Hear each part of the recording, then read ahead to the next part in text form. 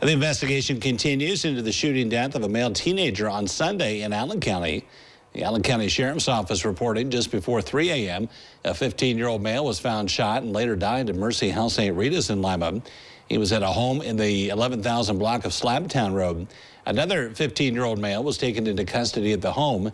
He's being held in the Allen County Juvenile Detention Center, but sheriff's detectives telling us this afternoon it appears through the preliminary investigation that the shooting was likely unintentional. They say the suspect and victim were family members, and investigators are looking into the actions leading up to that shooting.